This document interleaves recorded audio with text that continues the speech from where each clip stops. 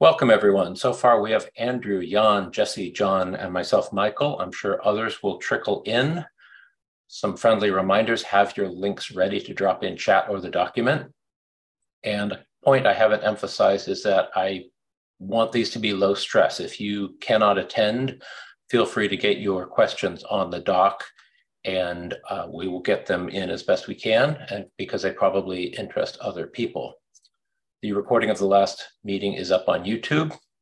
I do have access to the OpenZFS channel, and Matt and I will find the right balance of where to host it and where to have a playlist, et cetera, et cetera.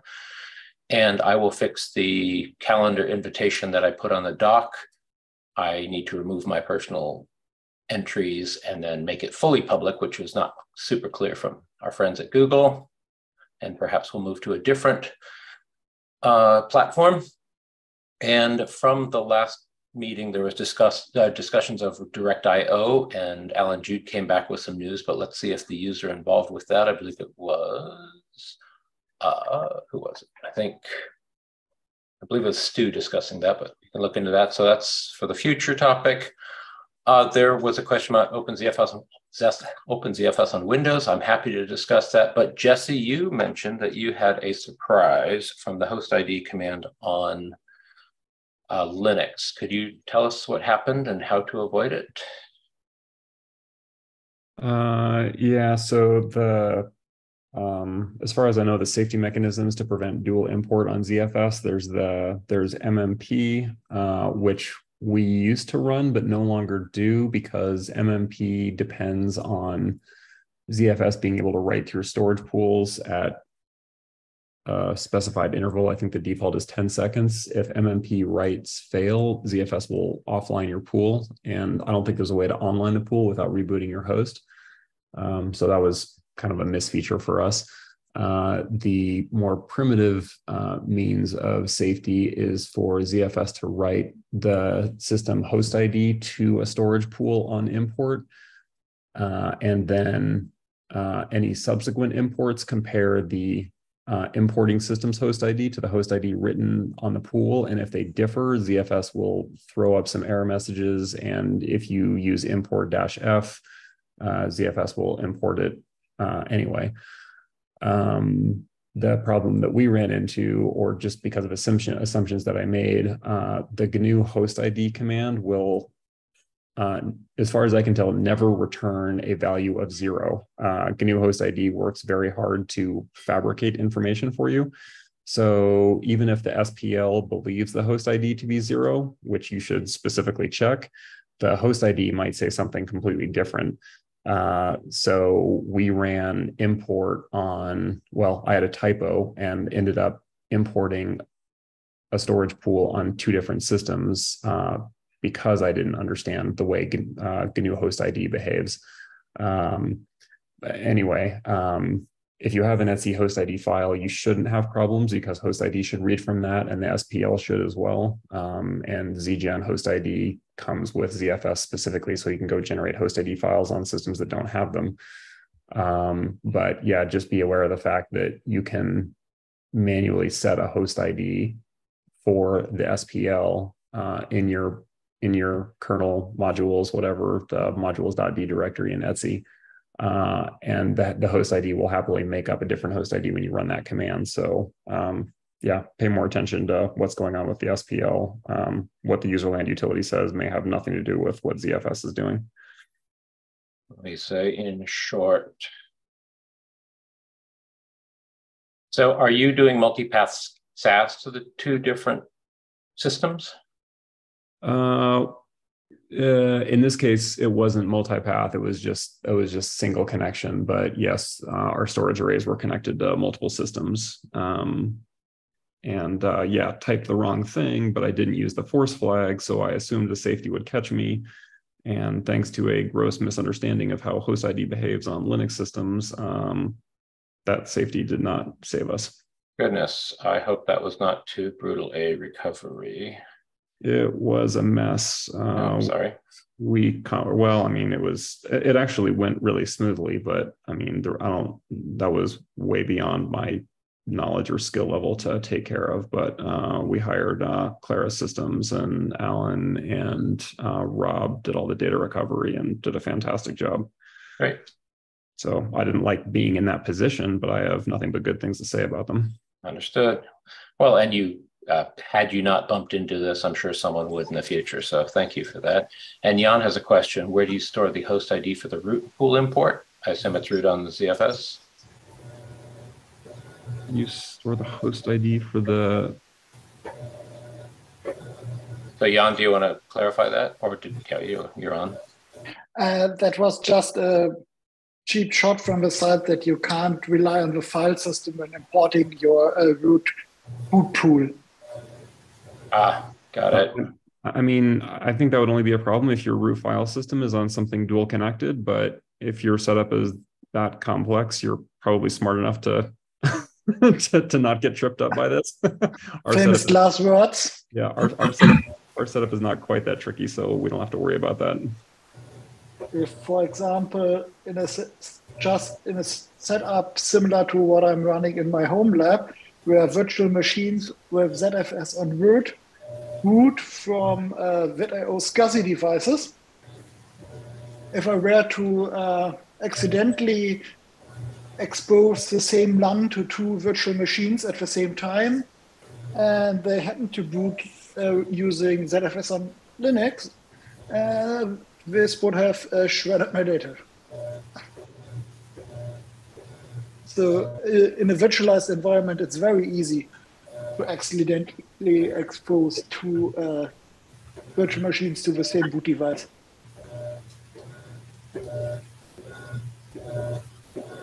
Cool. That said, John, do you have a 1970 hard drive in back making seep noises? And do you have any experiences related to this? I apologize for that. I got my microphone fixed. Okay. Do you have any wisdom regarding host ID management?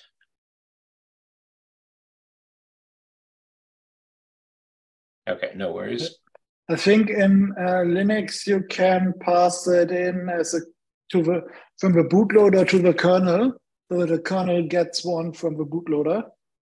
But of course, it doesn't help you if the bootloader takes it from some file system, even if it's only read-only FAT32 or something. And if you boot from the same device, you will see the same stored host ID.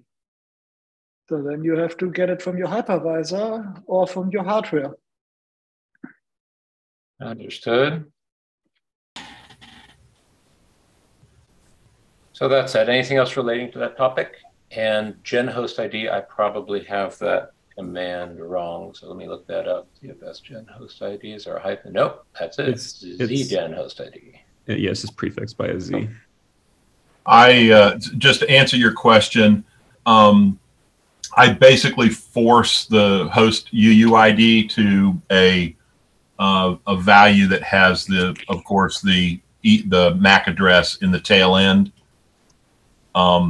And I do that at startup at all times to make sure that I don't ever have a dual hosted system where they are the same. Nice. Is that a one-liner you can share? Oh, I've got it here somewhere. Cool. You were saying, Jan? So on most hypervisors, there is a setting to pass through a host ID to the guest. And on actual hardware, you're kind of at the mercy of firmware, which means sometimes it's, for example, possible to set the host ID via the BMC. And sometimes you're just out of luck and it's all zeros. Change it. Cool. Something else to be aware of is that yes, sometimes the host ID check will work if you do an import on host A and then wait for the import to complete and then go over to host B and try the import without the force flag, and it should fail. But if you try the import at the same time on two systems, like I was just testing this yesterday in a virtual environment, it'll work fine. So that safety check won't catch all scenarios. So you use the phrase work fine, meaning both will attempt to import. It will work fine, as in not do what you want and get around the safety. Okay. So yeah, so that safety mechanism will save you if you are not doing your imports in parallel. Okay, cool. I have also played around with either allocating an entire drive or an offset on a drive, and the active host pushes a counter, for instance, into that singular block. And then I watch that block on the other host. And if that update does not occur, I view that as a kill the other host and then take it over. So I don't have access to a large enough lab environment at the moment, but I've played around with using SCSI persistent reservations for this. And if there's a timeout and one node thinks it should be the master because it considers the other node down, it will make sure to use the power distribution units to cut both of its phases. But such a complicated setup is basically beyond most users. And even I failed to find any good documentation on how to use the SG-free tools to acquire the persistent reservations, break them if the node fails, and right way, because sometimes you may detect that a node basically panicked but didn't reboot, and so the HBA still holds the logs and so on. So it's a mess. So what would handle your arbitration, like CoroSync or something? In my experiments, I basically had two nodes with carp, but only used carp to check for the liveness of the other node, because two nodes can't form a quorum. So instead, I used SCSI persistent reservations on 5 disks to get a quorum among the SCSI disks. Okay, and how's that exposed to the user? Through command line tools. Well, can you be more specific? SG-free utils. Okay, thank you. Jesse, were you jumping in? I was just going to say, John, one of the problems that we didn't so much have problems discerning when nodes were misbehaving. A big problem that we ran into was some of our storage pools were taking, I think the longest import time we saw was like 18 minutes. But wow. For us, like, that was ridiculous. Like, you really can't, I mean, if you are willing to adjust your cluster settings to be patient enough to wait for something like that, there's really no point using a cluster anymore. Anyway, yeah, our experience trying to make ZFS work in some sort of quasi dodgy HA fashion has been, I would say, relatively poor. But if you've had better luck with that, I'd be really interested in chatting with you offline about it. Oh, that's actually very much a hot topic for this forum. Just saying. Any notion of HA is important. It came up with me and a colleague just yesterday, so I think it's fair game. Yeah, that's one of so Michael, I had made a comment in one of the meetings a while back. I don't remember exactly which one, but the concept of HA is something that we seem to ignore a bit in the wikis and everything. You know, we do these demos of here's how to set things up, but then when HA comes along, it's like we wave our hands and say, yeah, it works. And it does work, but it is complicated. And maybe folks don't agree with that statement that way, but that's just the way I explain it to people. Thoughts welcome. Automatic active passive failover and failback is dark black magic to get working in any way that you can sleep soundly. Agreed. And I'll flat out say, I mean, thank you, AI, for pointing out the potential issues. Computers stink at making decisions, and I'd rather a human make that final switchover decision. I want all the warnings from the machine, great. But when it comes to a decision with massive repercussions, as Jesse's pointed out, I still think the humans are potentially better. And that's fascinating about the 18-minute timeout, where we all picture every system just magically flipping over and nothing being visible to the user. But up the stack, even if your storage was HA, does that mean your network connections are handed over? Is your virtual machine memory content synchronized like some of the higher end VMware tools, such that everything is transparently and magically handed over? I think we're just talking like unicorn territory here. But hey, let's explore what pragmatically we can achieve. There, I said it. Porting ZFS to a lockstep machine.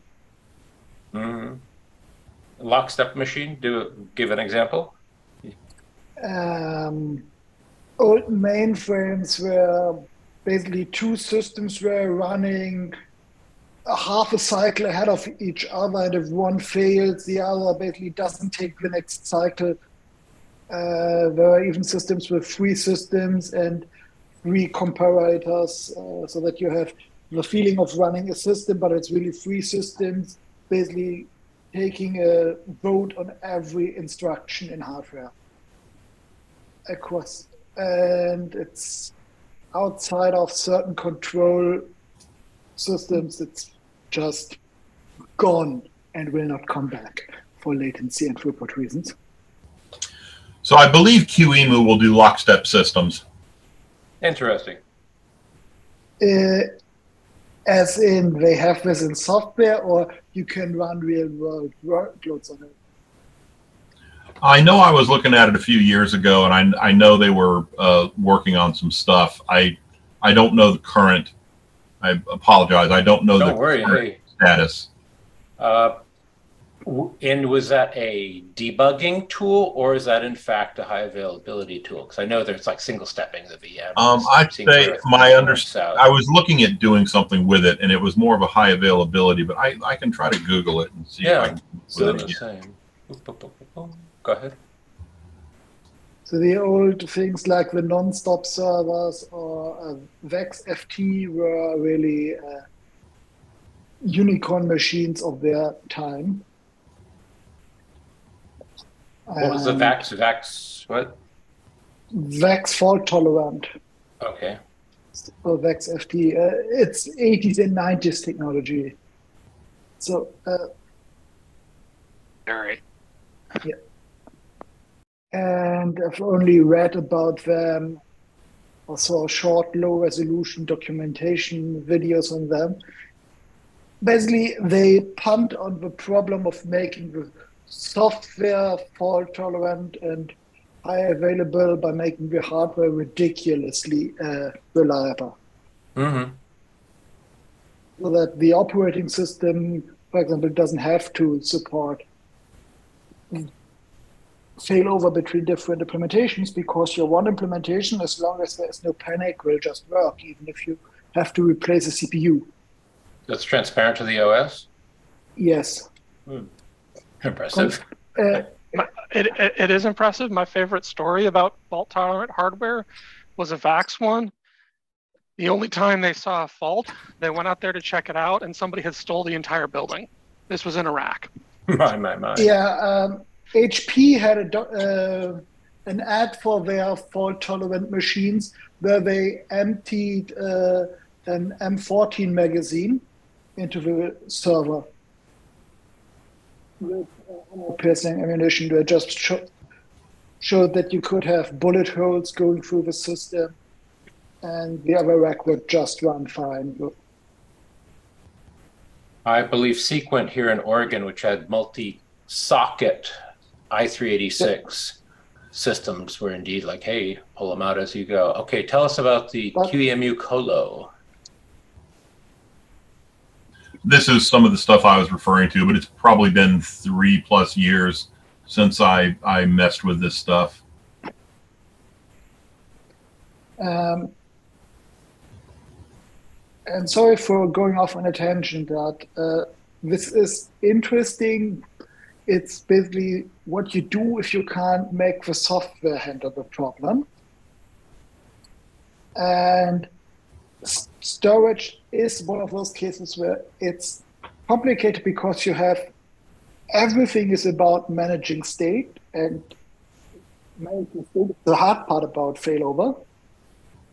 But unless you really need local storage with these properties, such hardware mechanisms are overkill. What we are looking for instead is, and what most application areas is, reliable, high available block storage or object storage, and maybe file storage. So instead, what comes on top of, for example, ZFS, the part which has to be high available. So there is a place where basically ZFS is only a very reliable middle layer.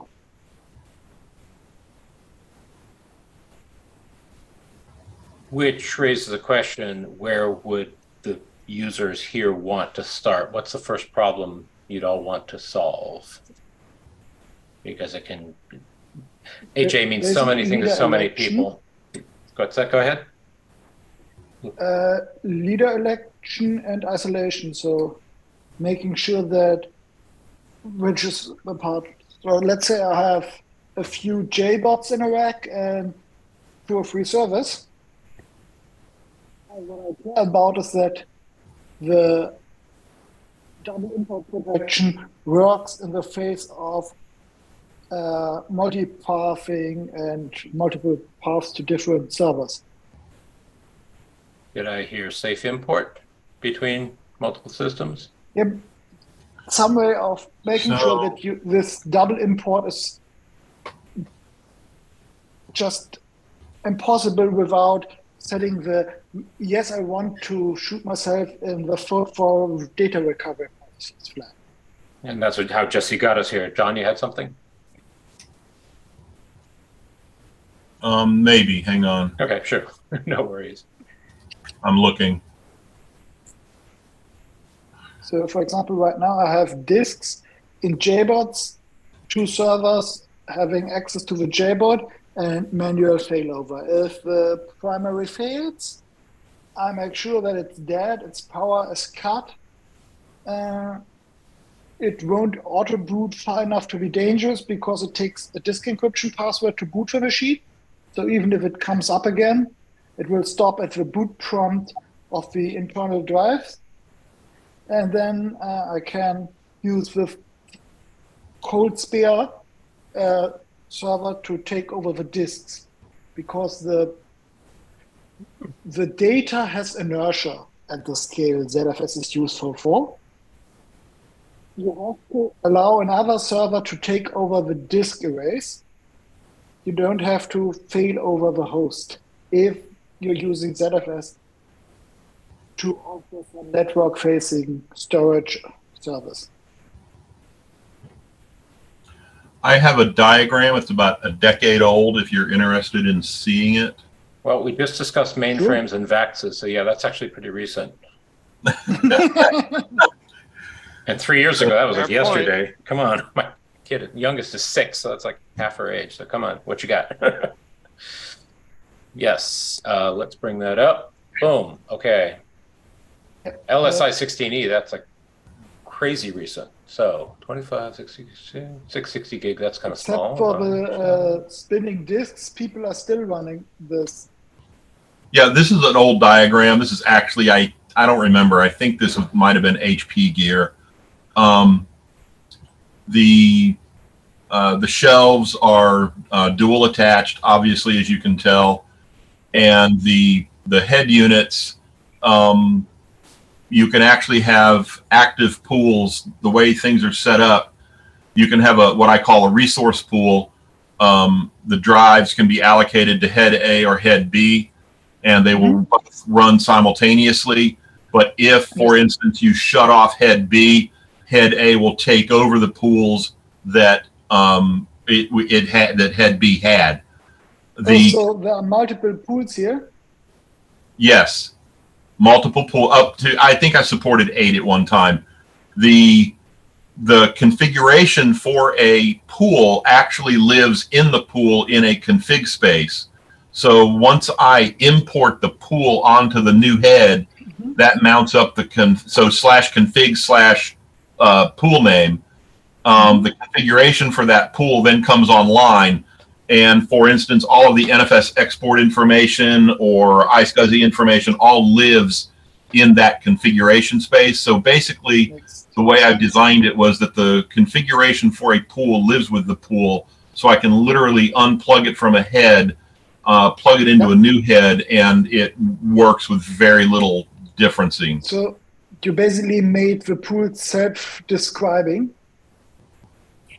As far as the NSF information NFS information goes, you kind of recreated the wheel there, because at least on original ZFS, we just stored that as part of the pool.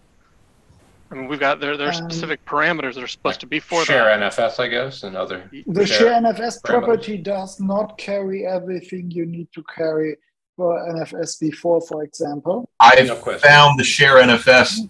I apologize to anyone that I might offend here. I found the share NFS to be unusable. I have, over 1,000 entries that I have to track, and share NFS doesn't handle it well. Okay, I haven't had to track that many in mine. And it's a bit hokey on FreeBSD. NFS only supports one line per data set. If you need to for example, share root squash with, or if you need to root squash some of your exports, but no root squash other exports, I'm pretty sure you can't do that with share NFS. You actually have to use the whatever export FS style. You can set more than just a yes or no. It's really a string value. So you can actually set something like you can embed the carriage returns and stuff in it, but it really just gets really hokey after a while. On which platform are you on? I'm using FreeBSD. Okay. On the OmniOS side of things, Illumos, you don't even need carriage returns at all to do it. It would still. I would still not want to do that many, to be clear, but yeah. So Powell himself admits the FreeBSD one was a bit of an afterthought, and I found it quite hokey. I found that if you unshare, you may still have the exports setting of entry in Etsy for that data set, such that it's not really doing its housekeeping. But I can imagine on Illumos derivatives, it's far more sophisticated. I mean, if this is, I think, one of those things that if we were to, if we were trying to push together the OpenZFS and the Solaris CFS line, this sounds like it might be one of those things where if you guys could take something from ours, that might be good. Part of the problem is that Linux, FreeBSD, and Solaris-derived operating systems all have different extended export flags. So these settings aren't portable if you do more than the absolute basic. Right. Well, the trick is to figure out how to, let's say if you're on Linux, figure out what the Linux equivalent would be for what this format is, and then deal with it. It's not completely impossible. It's just not necessarily easy. Right. I would even just a matrix of what is and isn't supported would be helpful. Go ahead.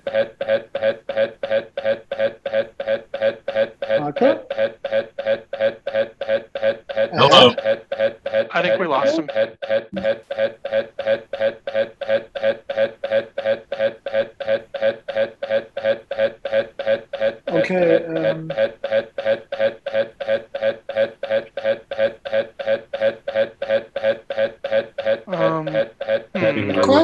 For posterity. Michael, please reconnect.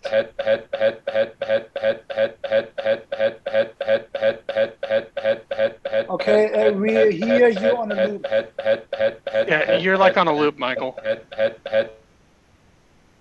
Okay, it stopped. Yeah, when you muted it, went away. It stopped doing it.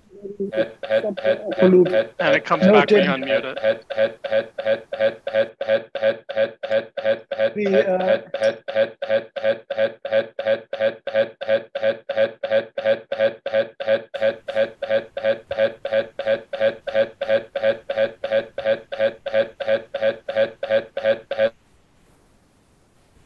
Michael, whenever you unmute, we hear a head on the infinite loop. Need an HA. What about now? I've changed. Okay, that fixed it. Okay, it's a Something USB device, the bane of audio since the day it was introduced on that silly iMac. Go ahead, let's try again. The original iMac still had 3.5 millimeter jacks, even 2 of them for education purposes. This is true. I'm thinking of all the poor MIDI users who had everything working on, say, Amiga, but then suddenly dead in the water on these iMacs. Okay, so let's get back on topic to portable NFS sharing. I just wanted to provide an example of something that I do on some of the systems. I provide NFS root volumes, and that's a simple example of one being provided. These days with security, the IP address is typically brought all the way down to a /32, et cetera, et cetera. Regarding NFS insecurity, what's the state of booting from TLS encrypted NFS shares? I do not have that working yet. Because at least on FreeBSD, I think the server side has dropped and the normal client side has dropped, but I don't think it's possible to boot of them without maybe crazy rerouting tricks. So John, are these like net booted machines you're talking about? Yes, okay. Absolutely. Wow, good. Okay, I'm glad people are exercising that. So one of the things that allows is because it's net booted, I have a command you can run on the host, and that allows you to snapshot. It talks to a back-end system, which allows you to snapshot and roll back your working image to something you had saved off in the past. This allows developers to do work very quickly and recover. And recover, yeah. And recover, key point, yes. What are the advantages of exporting snapshotable block devices? Because I found NFS to be annoying at the best of times as a root file system because it's not quite the same. Well, not a file system, it's right in the name there. Nightmare file system. Nightmare file, that one too, yes. But one of the things that makes nice for debugging is that whether it was planned or not, with ZFS, the snapshots show up on the remote host so that you can easily diff your current file system versus the previous file system, for instance. And that's another feature that the developers tend to really like. That was absolutely planned. In fact, that was in the very early versions before Sun was killed by Oracle. That was not the case. So that was very much planned. But well, thank you, the abandoning of the original port to FreeBSD and the move to OpenZFS, on FreeBSD you could even create a snapshot by creating a directory in the snapshot directory. And really? Map to a ZFS snapshot. Almost overthinking it. I like think LMOS still provides the semantic. So that you could even create a snapshot by creating a directory without having access to the ZFS tools. I don't know anything about that.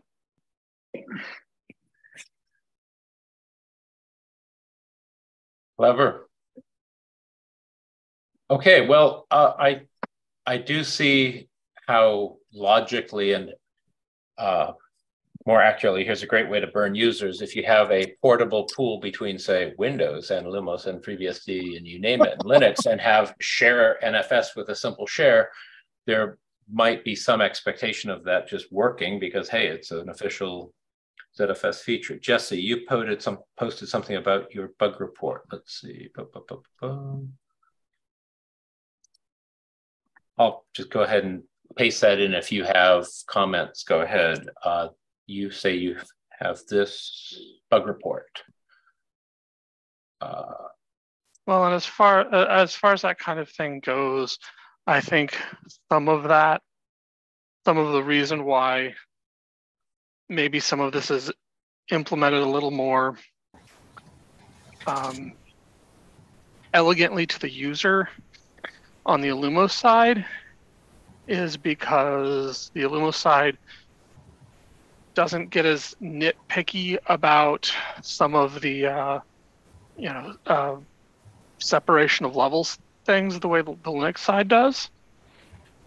So, if we have to tie, NFS to our, if we have to tie ZFS to our NFS or CIFS shares, I don't think they cared as much. The point was getting the feature to where it was more usable.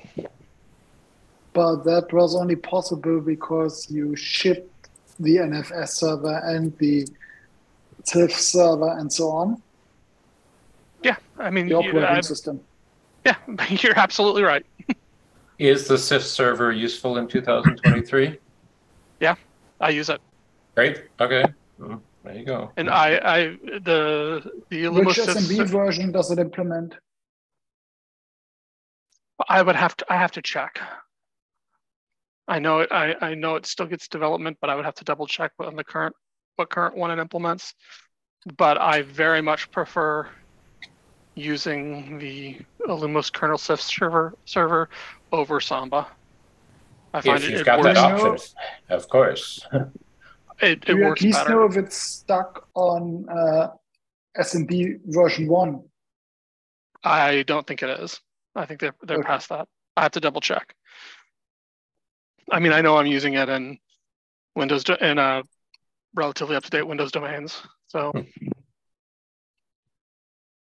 some people consider this heresy, but something that I wouldn't mind seeing is if the share NFS or a new related option actually simply used a call-out mechanism to call a provided script or program that then allowed us to set up the sharing. It allows us to use the ZFS API, but have a backend that handles it, which can then be done on a per host type configuration.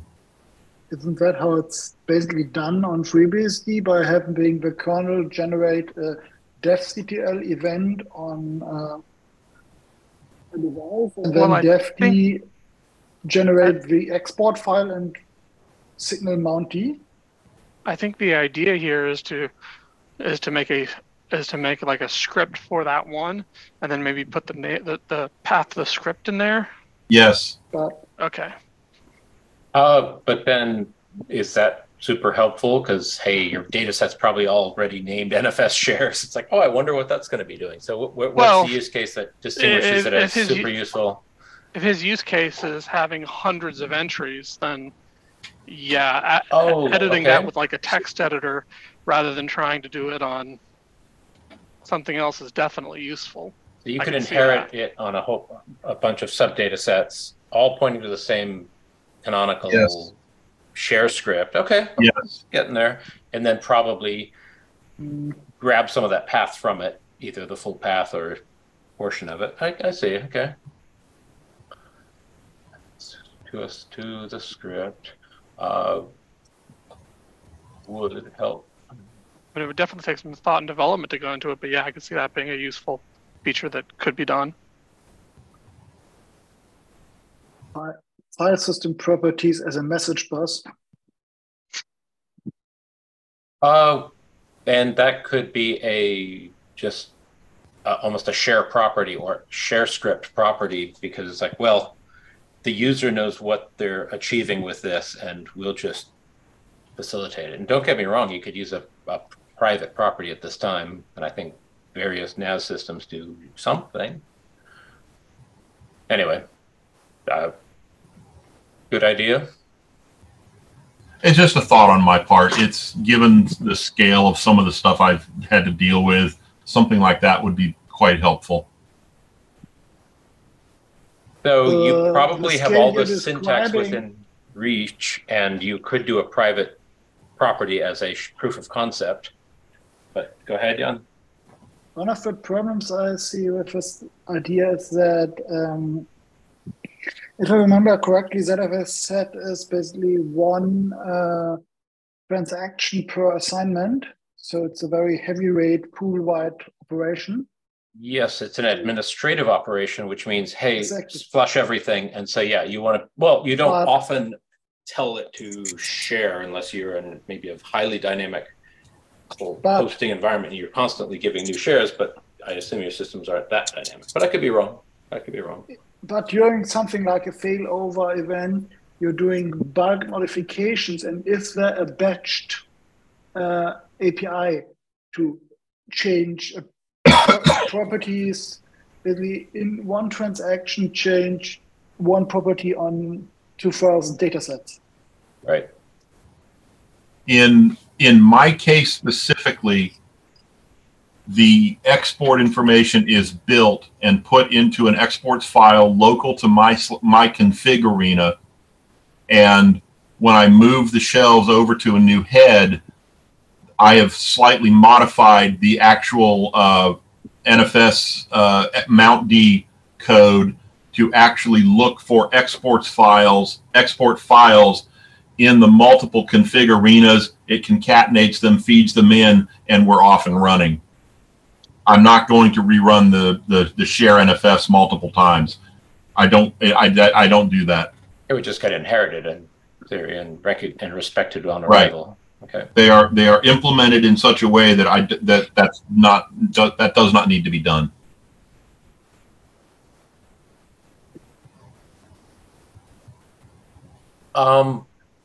What other share types is one using day to day? And shocker, I have not heard of ZFS share AFP or Andrew file system or some of the exotic things, or FTP, but in practice, is it still down to NFS and SMB?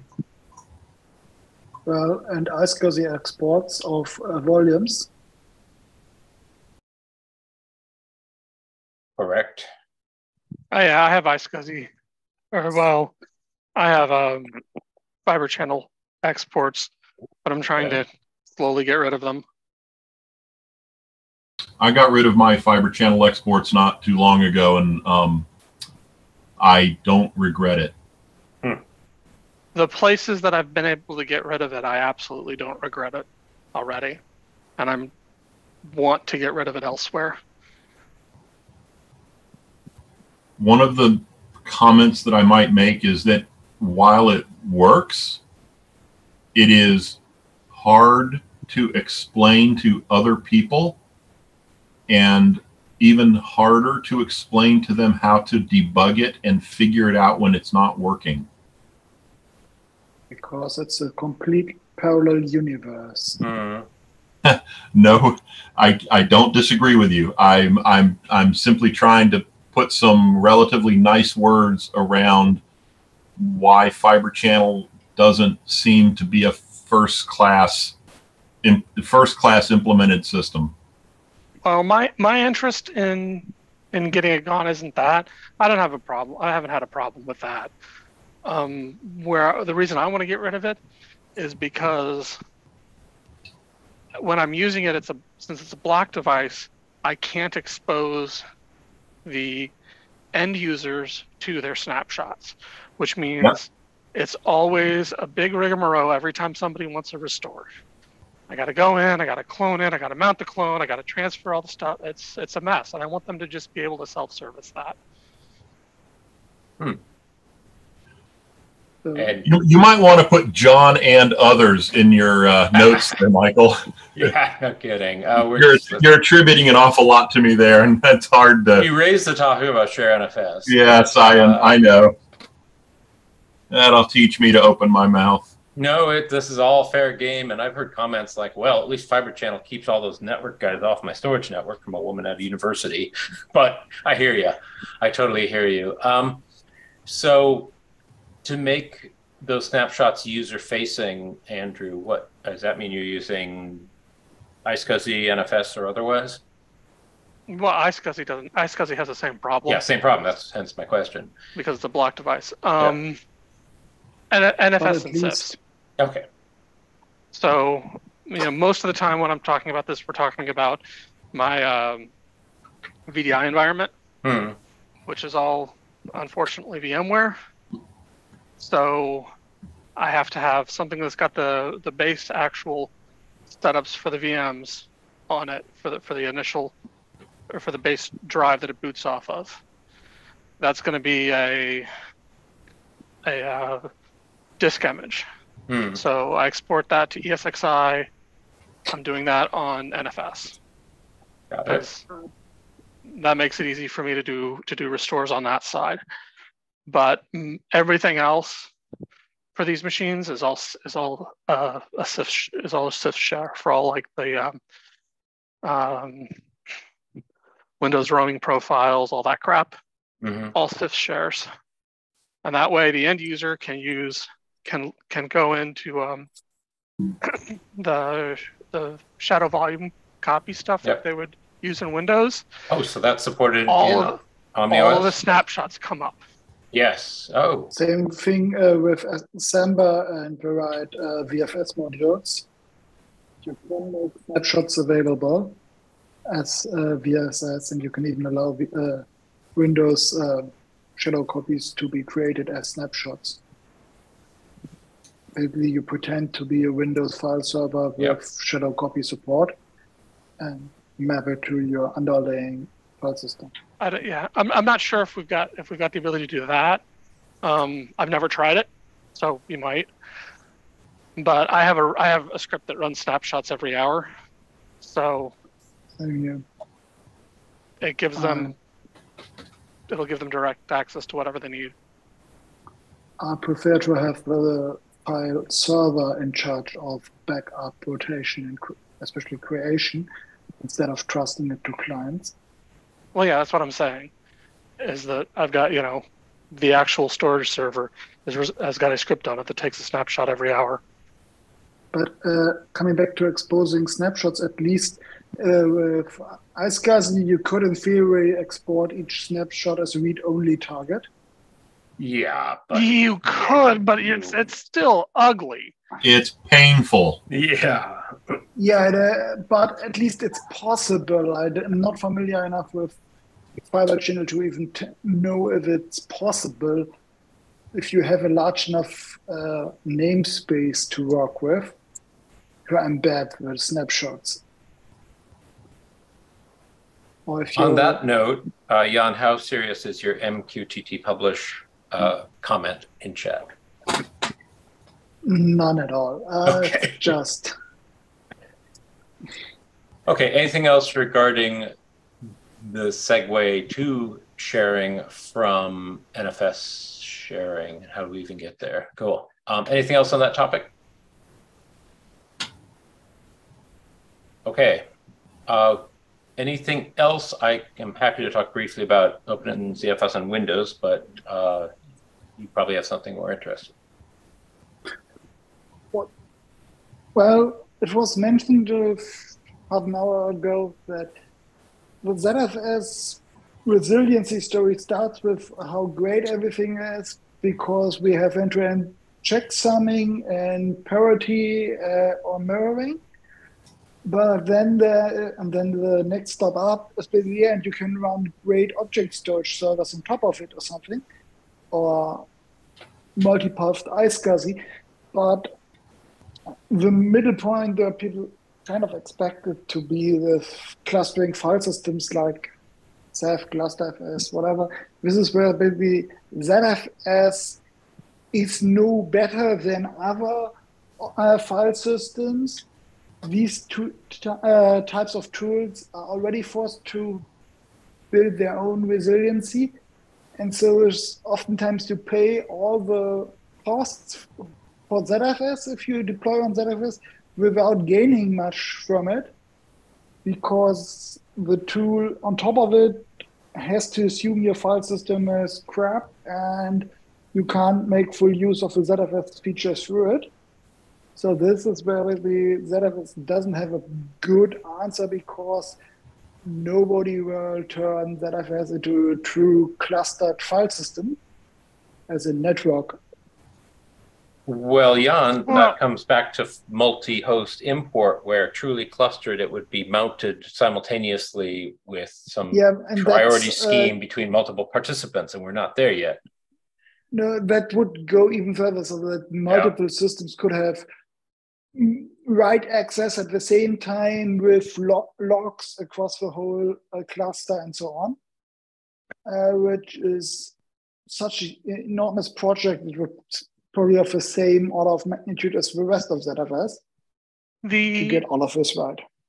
The only thing I could think of really for this would be writing a new clustering file system that just doesn't, from scratch, that just doesn't do a lot of the stuff that you don't need to do because you're on ZFS.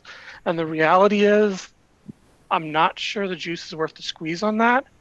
No. Just run your nice, I can't think of the clustering file system, like Lustre, and don't run it on ZFS. If it's already going to get you all the features you need by itself, not running it on ZFS makes sense. I mean, I know this isn't the call to say that, but that's the reality. What would make sense for these applications is something which has been asked for, I think, in other contexts as well, and that is a probably quite small change to ZFS. Instead of just having volumes and file systems, to have object namespaces where you can have very sized blocks, basically, so objects with atomic update semantics in a sparse namespace. And well, if I remember correctly,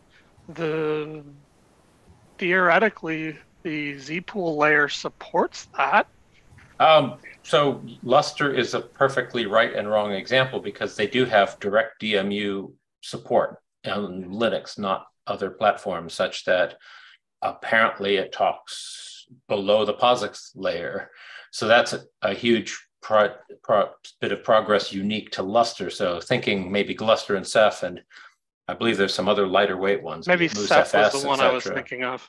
Okay. I was thinking mostly of user space object storage implementations like MinIO, who could benefit from not going through full POSIX file system semantics layer.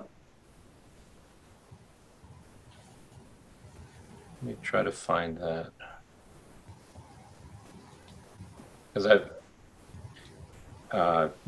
and it's a pretty significant lab doing the DMU work. So let me try to find that link. Okay, so does anyone present have experience with other replicating file systems? It's been a long time. I did some little bit of experimenting with them, but it's been a long time. So, okay, I found the link. So here's a link for the Lustre DMU access. I'll put it in chat. So in a way, that's a step closer, where they're, the DMU apparently is an object store. Well, they're using it, and I can bring that up. That's the data management level of ZFS, or the ZFS object layer, which can even, and if I understood the layering correctly, it's that basically the ZFS volumes are just a restricted view on the layer beneath it, which requires that all objects basically have to have small integers as name and the same block size. But ZFS can already handle sparse, larger namespaces and variably sized objects.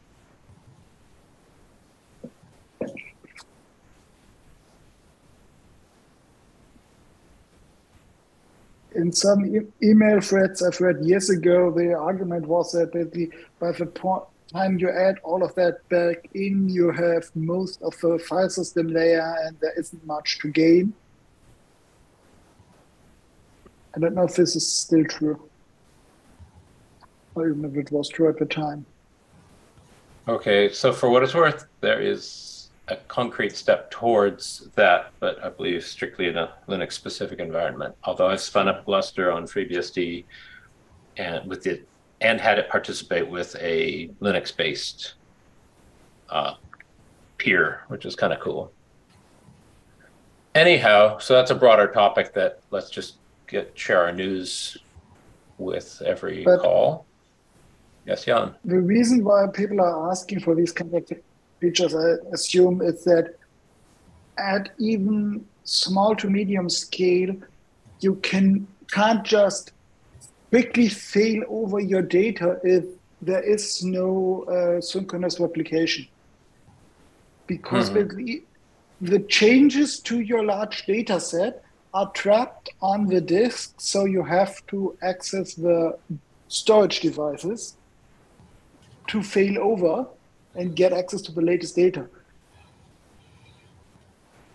And maybe what could be done there is to have a environment where basically you have the using whatever works, for example, iSCSI.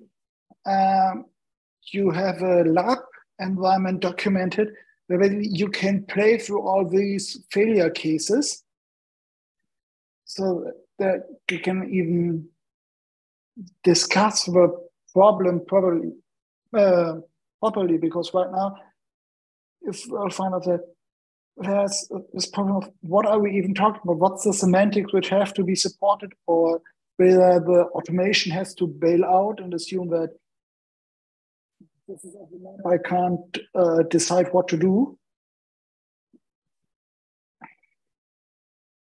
Well, I don't think we'll solve it today, but do keep this in the back of your head and find resources that... Similar to the image of the JBot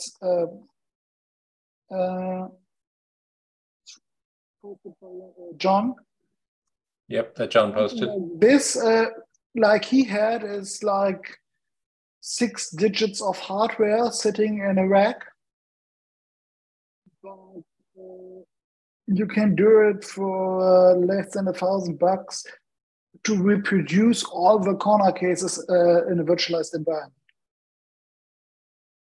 Yes, and John, I meant to ask, are you making SAS connections like round trip where they terminate on the same path from this host to this one? I see this little blue line.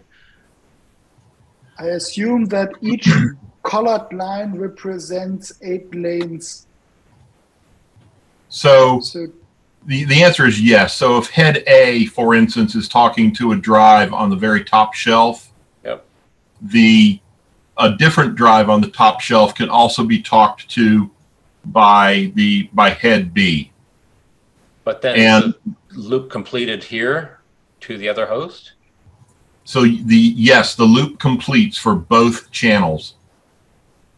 And that is safe. Yes, absolutely. Okay. And I'm thinking back to classic. Well, it is safe as long as you are programmatically safe. Okay. I'm sorry. Go ahead, Jan. So, if I remember correctly, if you terminate the loop through basically going out with one pile of 4 to one chassis, you loop through all the multipaths, and I think you're a bit beyond the allowed limits, because I think you're only allowed to go 3 expanders deep in your chain, and you're deeper. No, works fine. There's no limit. Yeah. Where does the limit of 3 expanders come from? somewhere Previous at SAS least generation, SAS, maybe? Yeah, maybe it's only a SAS1 thing, but it used to be that you're not that there was this limit. So at least in the specification, I think it was for some kind of latency reason. But anyway, if you terminate it on the same HBA, the loop, then you don't have HBA redundancy, but the operating system will only see the drive once. If you terminate it on a different HBA, you will see the drive on both paths because the HBA won't unify them at the SCSI level. If you'll note the comment in the center of the center text, 200 disk total, 400 disk multipath. So the answer is yes. They terminate on a different card. Exactly. So that each disk shows up twice, and then I use multipath to put them back together. But yes, I have to be careful about making sure the error codes are monitored appropriately. Exactly. But if you were to have a loop through sorry, let me start again. If you had a loop through two ports of the same controller, the controller would only present one disk per disk to the operating system instead of showing the two paths for geom to deduplicate through geom multipath. Understood. And the other problem is that I have learned to distrust geom multipathing. That's a whole different discussion. We each have our scars. from we could have another meeting on multipathing. Yeah, let's. Oh boy. Okay. Anything else on sharing SAS? You name it, or shall we move on? We are approaching. We're just past 1 hour. Fine. I'll jump in. Let's do a quick look at the open issues for OpenZFS on Windows. A showstopper for me has been recently fixed in a new release, which is 221 RC1 that came out 2 weeks ago. And I have to come up with new tests. Michael, your audio screwed up again. Your microphone is looping again. Can you hear me now? Yes. Okay, and Jan, yours has been cutting out every now and then. So let's make a habit of rebooting all our USB devices. Setup. So starting over, the showstopper I saw has been fixed, and there are others that are open.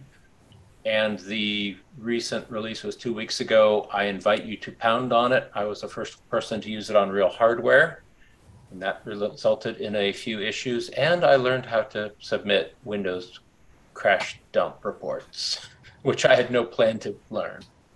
So,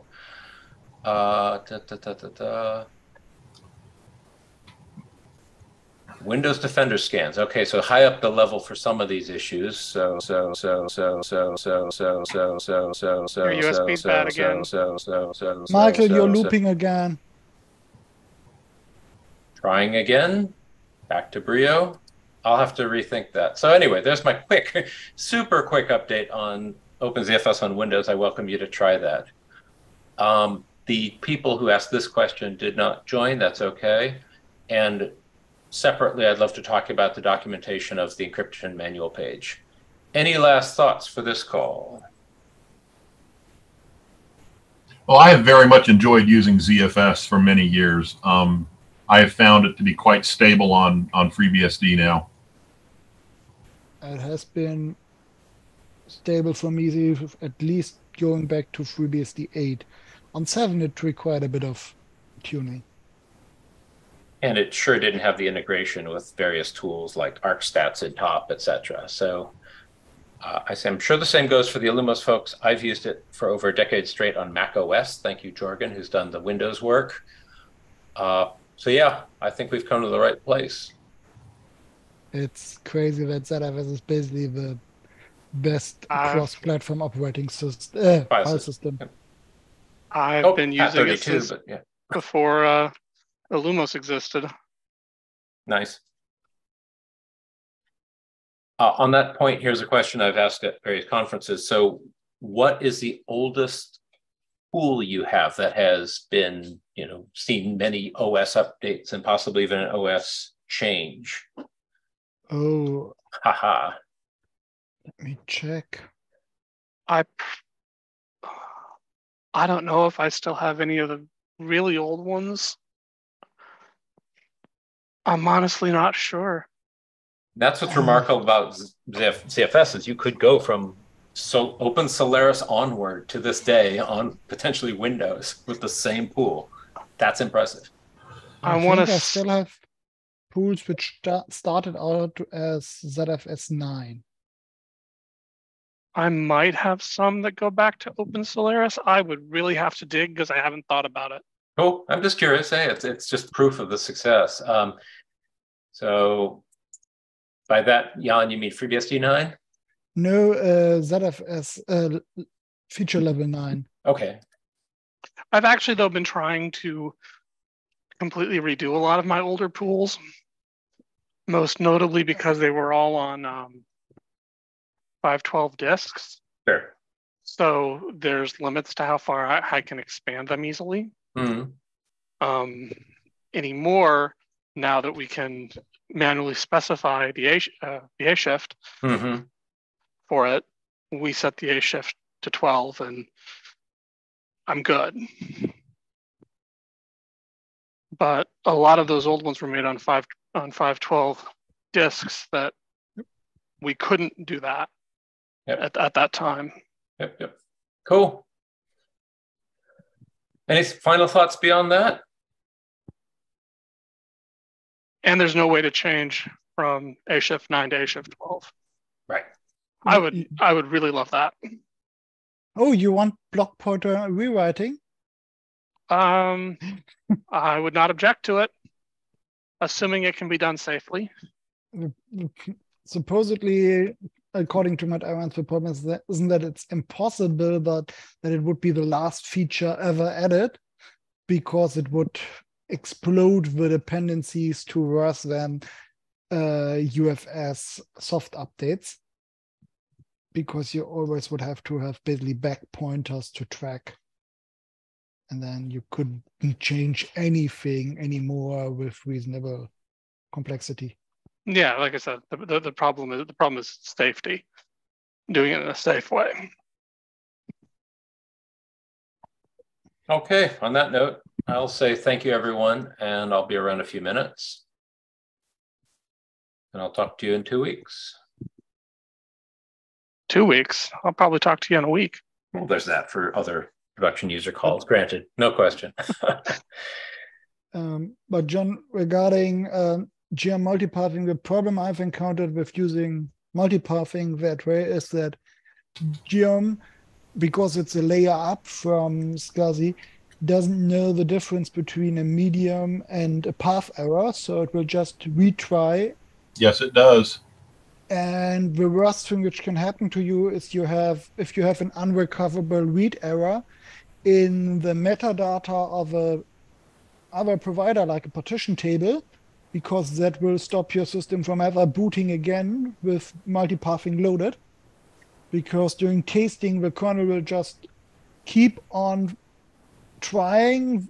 GM multipathing will try all paths, fail them over, and try again. And so, Jan, I agree with you totally. I do not boot any of my large-scale servers off of their ZFS volumes. All of my servers actually boot from a boot pair, okay, which is UFS. Oh, really? Okay. Yeah, absolutely. I did boot off local ZFS. The problem was that as soon as the disks are detected during boot, the GM multipathing would stop the boot. And it didn't finish over a weekend. It just kept trying to taste the broken disk. And I love the partitioning little tail headers on disks. Oh, I've spent hours untangling those on a certain storage OS, but I'm sure it's handled differently on Limos. And the other problem is that some disks have controllers / firmware which have terrible performance if you use active multipathing. So, but if you fail over every other disk on boot, you get good throughput. So active, passive, and fail over every second. Well, I can't say that I necessarily know how it works, but I know it, at least for booting mirrors, at this point has gotten really good on the Illumos side of things. Back in the Open Solaris days, it was difficult because we didn't have a bootloader that supported ZFS directly. Mm-hmm. And so then it warped into we kind of had a bootloader, but it had to be on a partition. We had to be running ZFS on a partition, which was also a mess. But now we've got it to where we can actually boot natively on ZFS. And while I still keep my actual boot array separate from my data array, that's for data separation reasons. It's not because I have any real objection. Actually, it's for data separation reasons, and my boot arrays don't have the same level of resiliency that my data sets do. So there's that too. There's another interesting corner case which at least FreeBSD and Linux support, and that is without doing a full reboot switching around the root file system. So on FreeBSD there is rerouting, on Linux there is pivot root, so that you can swap two file systems. On FreeBSD you kill the whole userland, unmount the root file system, mount a new root file system, start a new init without rebooting the kernel in between. And this is interesting for ZFS and relevant because it enables ZFS boot environments to have an unencrypted and an encrypted boot environment, SSH into the unencrypted one, and then unlock the encrypted one and reroute the whole system over. And having this supported by the FreeBSD installer and maybe some Linux distributions would be quite useful for rented hosting use cases where you don't have a trustworthy system console, because who really wants to put their disk encryption password in the management system and the KVM system they can drag to your server for half an hour or 2 hours or whatever. So basically having headless systems with root file system encryption by having an unencrypted and an encrypted data set and using the unencrypted one to decrypt the data sets or partitions. How's your blog post coming on that? I have to admit that I run this for like 2 or 3 years in production now. Exactly. And my point exactly. Right now you can do it in the same ZFS pool without bouncing through MD device. It used to be that there was an assert you triggered by basically re-importing a pool which was already imported in the kernel during What happened is that there was a safety feature which was a bit too safe because the assert detected that no, it can't be that you import a pool during early booting and mounting the root file system if the pool is already imported, but it was imported by the same kernel. It was just unmounted. And this has been solved, I think, in 12.2 or so in FreeBSD. And it works also in 13. And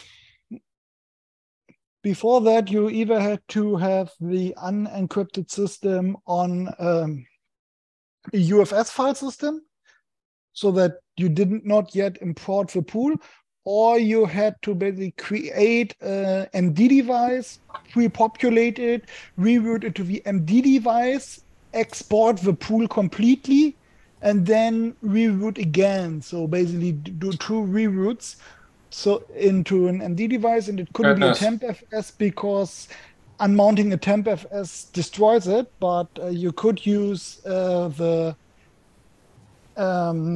MFS tools to have PAX copy your boot system over and then double buffer. Okay, But that was then. This it's is no longer now. needed on FreeBSD at least. Okay. I don't know if Solaris has anything similar Um, to. I'm not sure. It's not something I've looked into. And the native encryption is a pretty recent concept. Jan, I trust you've been doing that on Galley encryption prior to native. I've done it on ZFS. Jelly encryption, and I've tested it with dataset encryption, but I still prefer Jelly encryption because at the time I deployed it, the ZFS dataset encryption was so new that Yep. I didn't really trust it, and there were a lot of issues open. Okay, quick question. Have you depenguinated where you take a Linux VM and, I don't know, make the swap partition into a jump point or something crazy and achieve this? So it depends on the hoster. If you can upload your own boot system, you're good. What's often possible is to basically use their installer. Yep.